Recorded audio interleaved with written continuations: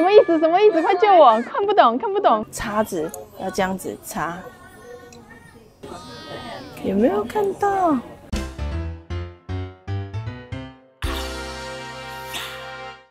嘿，我芊芊呐，爱记起赞购、起订阅、洗刷介绍和你所有的朋友哦。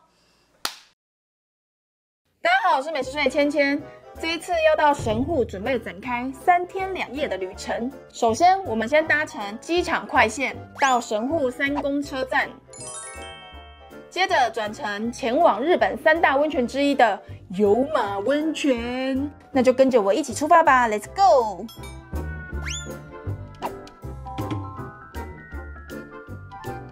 寒风吹起，细雨迷离。我现在在阿里马温泉。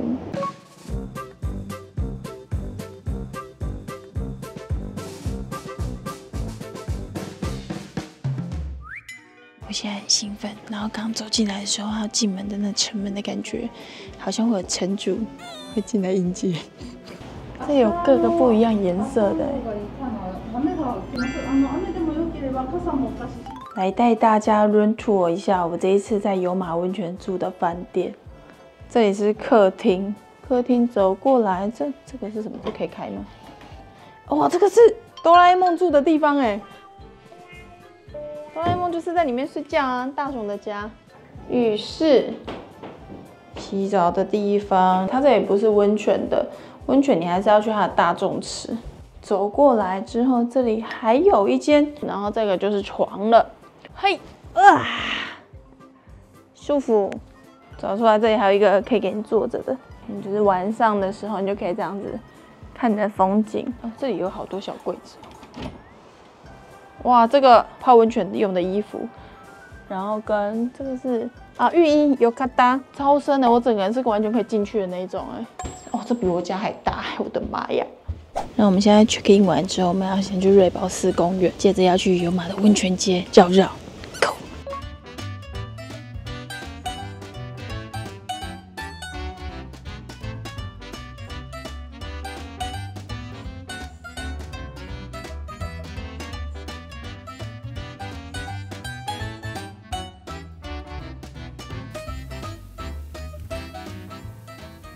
OK 耶，那不会到很 Q， 软软糯糯的。我来试试看这个，很像炸鸡蛋糕哎，里面是红豆。哇，好悠闲的感觉，好棒！现在在温泉老街，我们的目标是吃碳酸鲜贝。我们现在来到有马温泉，很多人说来一定要吃的碳酸鲜贝，号称5秒它就会带的。但因为它今天没有现做，所以我想说买这个大家一起吃吃看。它是用他们温泉做出来的，长得有点像那个法国酥，但我们就吃吃看。我没有买原味，但我想买很多口味的，这个是花生口味的。你看上面还有印那个字。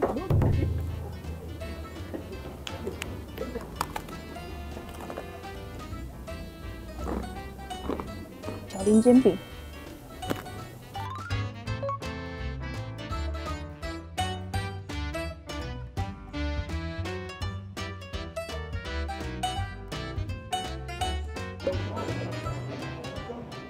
大预言，他的脸啊！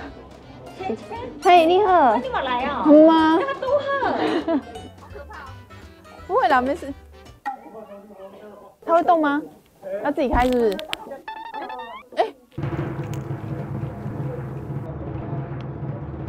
什么意思？什么意思？快救我！看不懂，看不懂。是全力で遊び出すと。等一下，手笔。啊，就是说你就是尽全力去遊び出すと，就是尽全力玩的话，就是うまくいく，就是一切事情都会很顺利的那个。他说你的面相是有像这样子。我的面相很福气是不是？这样努力玩就对了。你真有听到吗？努力玩。远方有一个烟雾弥漫的，不知道是什么。哇！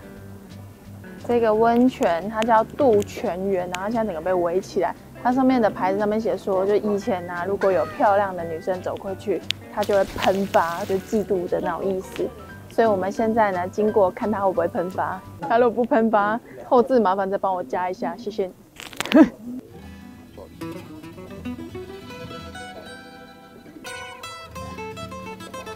它相当的平静。它刚刚还有吃的声音，我经过的时候，它连吃的声音都没有了，我真的很受伤。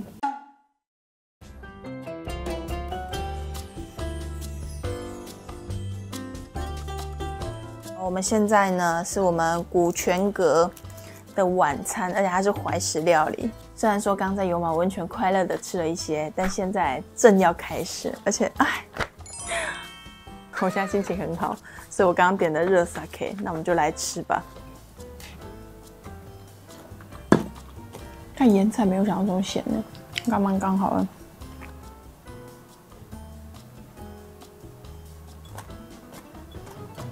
很细，连那种1粒米，只有1粒的米都可以夹得起来。我来喝看这个，有柚子的味道，这个汤清爽哎，这个还蛮好吃的哎。你看它长得是丸子，可是它咬起来很软，就是丸子的身体，豆腐的心，就是它咬起来非常的软嫩，然后有那个鲜味。喜欢。现在到中间，然后是生鱼片，它旁边还有附一个我觉得蛮酷的一夜干那种形式的鱼，然后就是默默的在一直持续在加热，它味道还蛮浓厚的，然后有那种鱼生那种清甜，好吃耶，而且口感很好，因为咬不会有筋。你不敢吃对不对？要我帮你买。我们接下来到了盖物，这有点神奇耶。他说这个是芋头。这一颗，他们蛮喜欢用柚子下去配料的，因为它这里有柚子。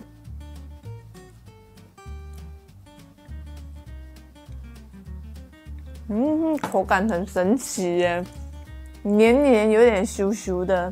台湾没有那种小芋头，台湾有小芋头，可是台湾的小芋头黏感好像没有这么的滑，因为它感觉有点像勾芡，然后又拍得很扎实。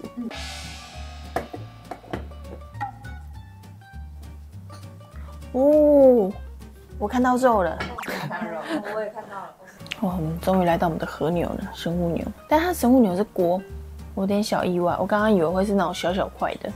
我觉得汤好喝哎，咸度对我来说蛮刚好的。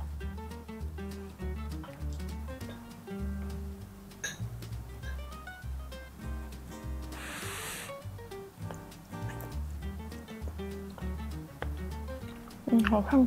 它这个汁很适合配饭哎，他会不会觉得我们怎么把这个锅的底都喝完了？超困惑的。这我们吃到最后甜点了，然后它的甜点有羊羹、苹果、葡萄、杏仁豆腐，然后跟白酒做的冻。我们明天早上他们也会帮我们准备早餐，然后是进房间准备的。因为我看日剧啊，或是日本漫画、BL 的漫画里面啊，都会有那种两个情侣，就是他们就比较晚起，你知道吗？所以后来就是睡眼惺忪的，就是这跟怀石料理有什么关系？有关系啊。那个他们约会都会去温泉的啊。好，我好兴奋，不行，好冷静啊。那我们要看着他吗？就躺着吗？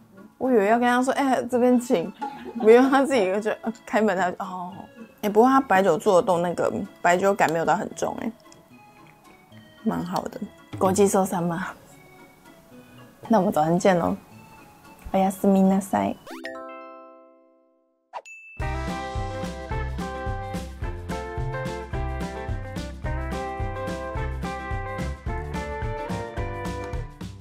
哇，早餐已经摆好了，我很明显声音刚睡醒。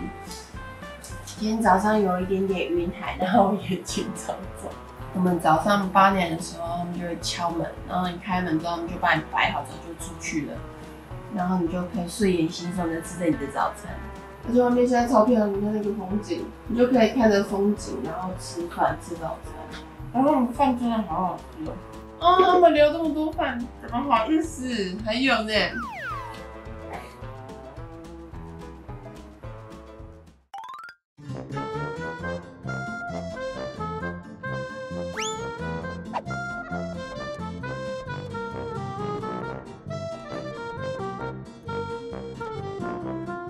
今天天气超好，我果然已经摆脱我是渔女的这个封号了。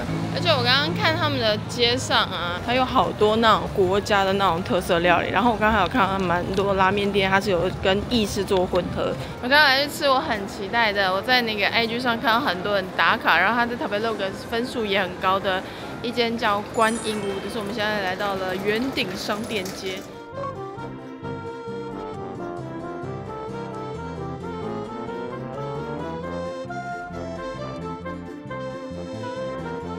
来神户，大家都说一定要买的伴手礼之一就是这个cheese蛋糕。而且我刚走下来的时候，整路都是签名。他送上来的时候，他盘子都还是会热热，所以送上来要马上吃。我跟大家说，你就是先这样子切，切记不要破半，叉子要这样子插。有没有看到？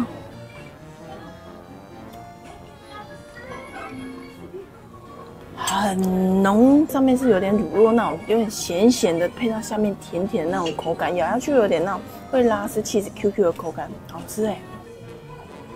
去哪里？要长高了呢！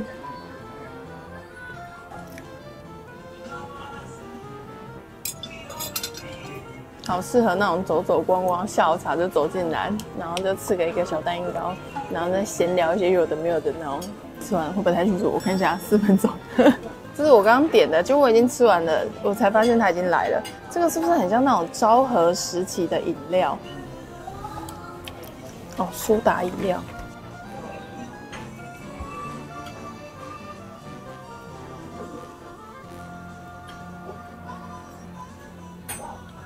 我的拓哉呢？拓哉。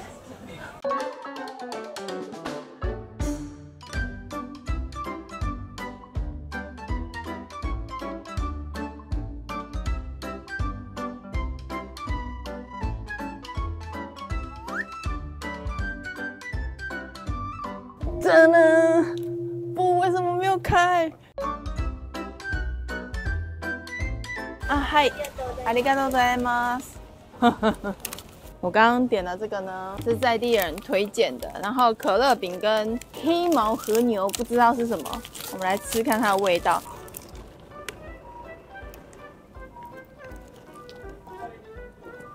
我本身是超级不爱吃可乐饼的人，但它很好吃哎。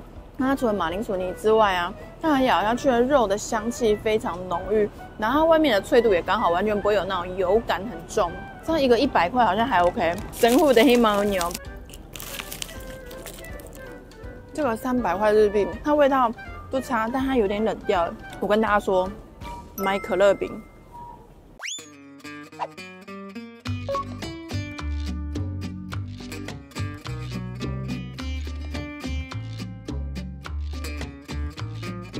我们现在在南京町，你看这有个门，哦哦，有鸽子出现，有鸽子出现。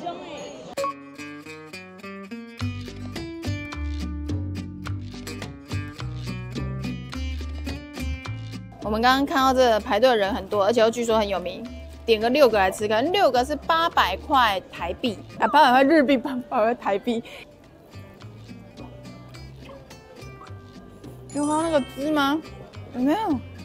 有一点神奇，因为它的小笼包我们印象中不是有点像鼎泰丰那种形式吗？可是它是用煎的，所以它外面就有点脆脆的，有点像生煎包的那种形式，有点像煎饺的形式，然后里面是小笼包的料。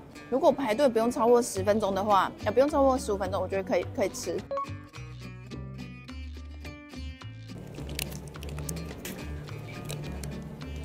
它的皮啊不是 Q 的，它是有点软软微微带糊糊的感觉，它内馅有点少，但是因为和牛不是有那个特殊的那个油的香气吗？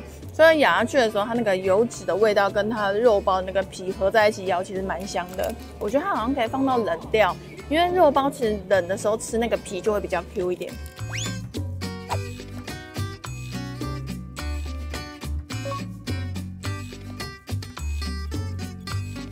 这里是神户塔，在整修之后就会好了。哇，这里真的是很水呢！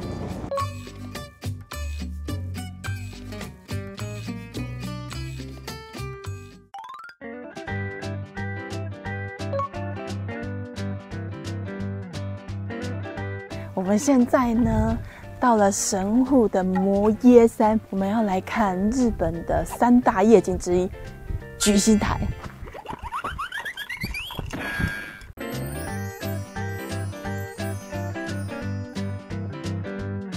哇，这边真的是太漂亮了！我平常很少看夜景会哇，这个真的是哇，因为刚刚一走过来，它是一整片全部都是有一种被环绕住的感觉，而且非常清楚。然后因为神户这边不是有那个港口嘛，所以你还看得到那个港口的湾这样子，这个超美。哇，吓到哎！而且我们来的时间很刚好，就是太阳有点下山下到一半的那种状态，所以左边是完全下山，右边还有一点红红的，地板亮亮的，不知道大家有没有发现？所以你走的时候就觉得很像星光大道。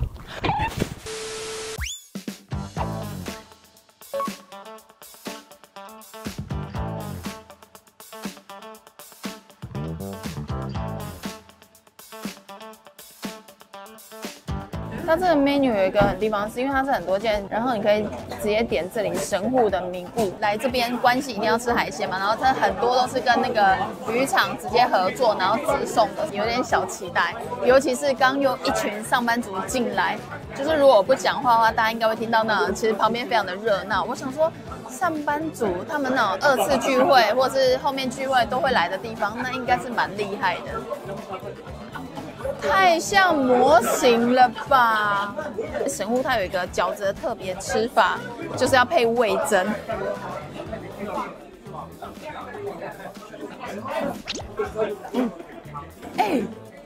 好吃哎！然后说本人是觉得台湾的水饺跟煎饺是第1名的，但是它这个饺子咬下去之后非常多汁，然后里面的肉啊带甜味，但又不会让人觉得很 heavy。然后重点是它这个皮脆脆的，然后又薄薄的。我跟大家说，这个味噌不要沾太多，因为它咸度算是蛮高的。来了，我吃完我的煎饺，我下一个就来了。我觉得它长得非常日本居酒屋会出现的感觉，因为你看肉，然后蒟蒻旁边下面是豆腐。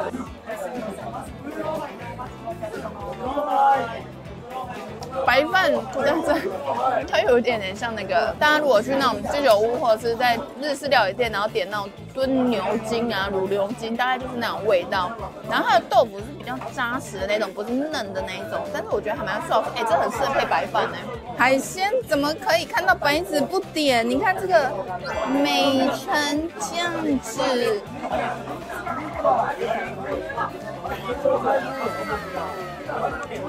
像豆腐一样滑嫩浓，真牡蛎的丝，很鲜甜，然后因为蒸的比较可以保留它的原味，它没有蒸过头，所以它吃起来的那个口感还在，然后冷掉之后牙就不揪，然后又鲜甜。好，我的明石烧终于来神户怎么可以不吃明石烧？他说在地吃法，他要先倒这个，然后再加这个叶子。因为我在查资料的时候啊，我就看它的做法，其实跟章鱼烧很像，所以我那时候想说，跟章鱼烧的口感应该会很像，就咬下去口感完全不一样因为它外面的这个面粉加蛋啊合得很好，它吃起来其实非常的嫩，然后它一定要蒸这高汤，是因为它本身的味道就是蛋加面粉，然后跟章鱼，所以它调味其实非常的淡，所以你蒸这个高汤啊，你就会有一点点咸味在里面。我们刚刚点的这个三椒雷蒙沙瓦，因为我们昨天不是去有马温泉吗？三椒非常有名，所以我刚刚看到三椒的雷蒙soda一定要来喝喝看。因为我平常很少喝雷蒙沙瓦，所以我觉得喝起来就是很 peace 的味道，但加了三椒之后多了一点大人的味道。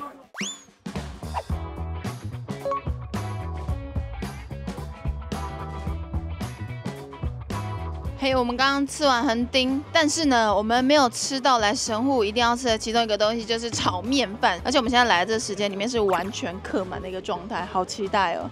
我们现在进来了，然后它这个其实它有英文的菜单呢，所以大家来的时候可以跟他要。它其实很多那个炒面啊、炒饭各种炒的那种组合，牛肉啊、猪肉啊、鸡皮啊什么之类的。这是我室友想吃的。我们就吃吃看这个，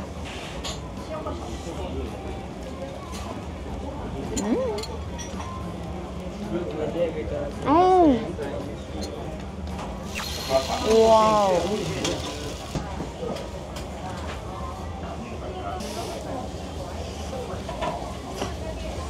好烫。它的饭其实有一点软，然后面条有一点软，然后整个就是淀粉炸弹的感觉。它的调味其实跟乌台的那种炒面的调味有点像，但它淡一点点。然后因为蔬菜加蛮多，所以它还多了一点菜的甜味在里面，口味偏重。我觉得这很下酒哎。来加一点它旁边放的这个酱，它是辣的。这样子有比较好吃。你觉得我等一下要不要再点个大阪烧？好像可以。对啊，我觉得可以耶。看这边的大阪烧。我刚刚呢又点，因为反正这间美银座它就是铁板料理很厉害，所以我点了它的这个，然后我点了它的司机的口味，然后又点了一个那个 omelette soba， 给大家看一下，整个在庆恩。哦，你要加酱哎，那里面面粉有点深，我刚刚以为是那里面不是应该是soba吗？但老实说蛮好吃的，加了酱之后，这个才是欧姆雷。我突然有点不是很懂，但没有关系，人生就是这样。我来吃看这个欧姆雷寿吧，哇，鸡皮怎么赶快？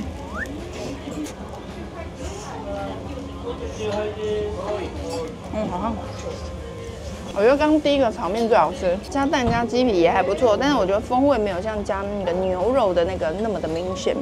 我觉得整体是来炒面饭，我觉得蛮值得体验看看的。然后我推荐大家来这间吃，其实它的味道调味都差不多，但是我觉得吃起来的感觉都还不错。晚上不知道吃什么，或者想要解锁就是神户要吃什么东西的时候，可以来这间。而且我觉得全部都是在地人，你会更有那个氛围，然后绝对吧台味，知不知道？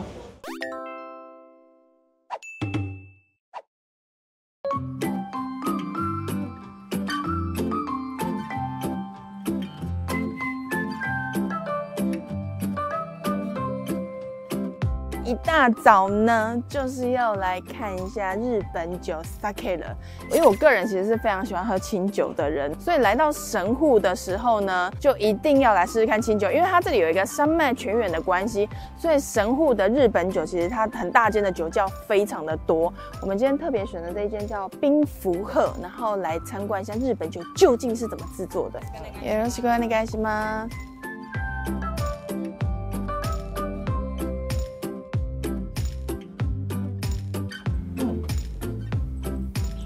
哦，可愛い。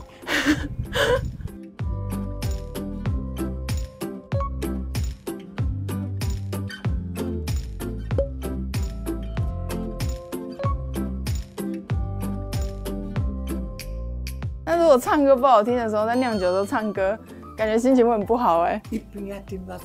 安い。体験。好，ありがとうございます。はい。はい。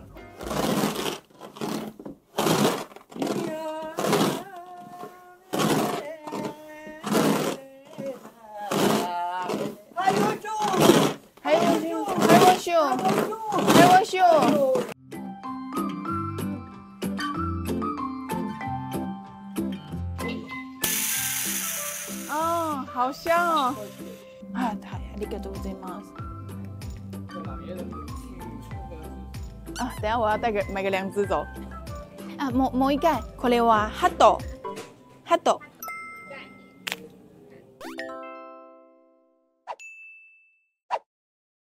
给大家看一下，今天是11月23号，我们刚好遇到很多人来扣北阪神虎的那个游行，所以今天神户人超级多，然后这里已经围起来了，很壮观呢，好想加入哦，但是不行，达妹，我们还有要继续走的行程。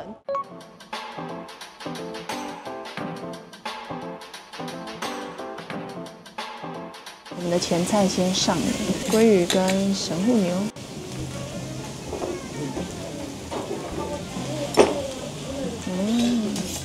它这个有鲑鱼、苹果，然后有腌制味，有点那种食卤味非常重，食卤配海鲜就是超搭，很好吃耶这个。然后这是它的神户牛，前菜它会给你这种小片的。油脂不会到很重，比较有嚼劲，但还算还 OK， 咬一咬蛮香的。这个汤来了，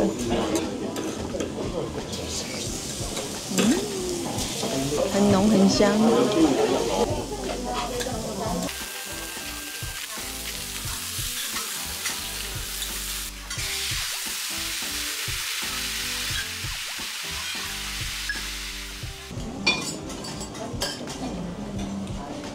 它肉的那个香气啊是比较淡雅的那一种，然后它的油香啊很刚好，然后不会让你觉得一入口的时候就哇各种油的那种撞击，它没有到入口就很咬个款就一咬，然后就有那个油香油的那种感觉。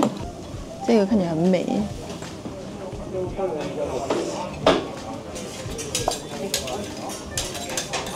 好幸福哦！神户牛有特殊的香味，比较不是很重的那一种，它是比较淡雅系的。所以我觉得，如果你本身是怕那种油感很重的，我觉得蛮推荐你试试看神户牛，这是特殊部位。它特殊部位不太像和牛，它有和牛的油香，但是它有美牛的口感，蛮神奇的。吃完这一间了，我觉得整体吃起来，我觉得蛮值得体验一下的。而且我刚刚进去的时候，我发现其实里面蛮多各国的观光客，而且我觉得可以在板前看师傅在那边就是用，然后他的技术又很好，卡丘就美，我觉得假送上。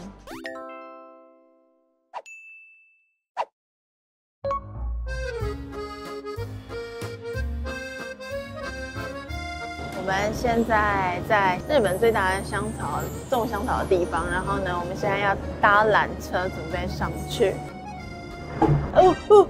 他刚进来的那一刹那很晃嘞，笑死我了。Oh my god！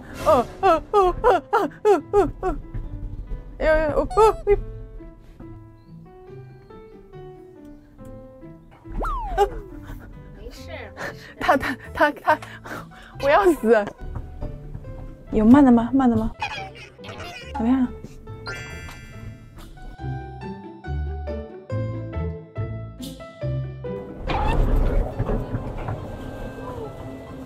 我们到了 Kita。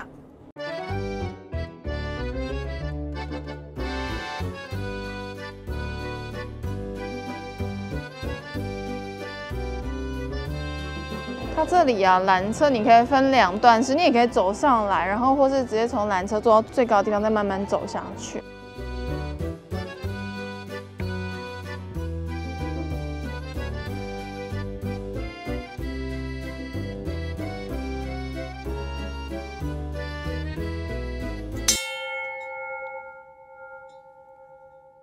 这里超多这种吊床。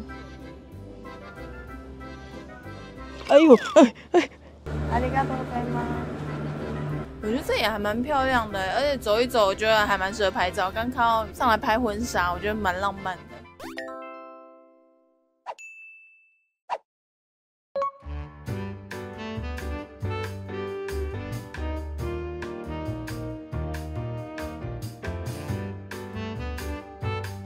我们现在到艺人馆。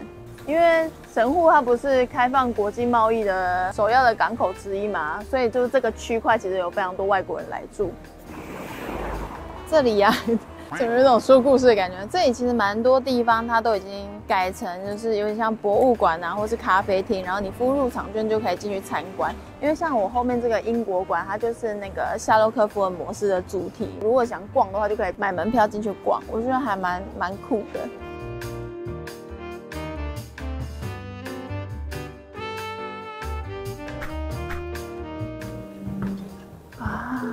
这边是重新整修他们这边的一些历史记录。哎，红砖瓦墙，我们20的家也是以前是这种的。我们现在到北野艺人馆的天满神社。哇，有枫叶，很漂亮哎！哇，大家要爬上来，因为我觉得这里很漂亮哎。太阳下山，整个就是映着红色的渐层的氛围，然后日式的地方，日式的神社，下面就是西洋式的房子，上来的枫叶又很漂亮。楼梯要走吗？走。